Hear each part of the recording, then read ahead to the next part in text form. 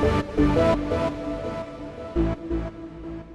I'm Richard Goodsell at Summer NAMM 2011, and this year we got a couple of new things to talk about. The venerable Super 17 in its 4th iteration.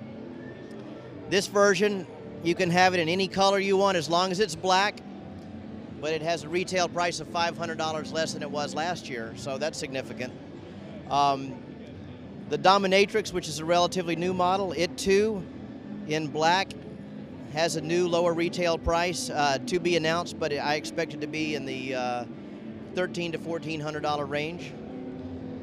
And over here, the very popular Unibox, sporting a fancy new blue faceplate, and it too will enjoy a new lower price.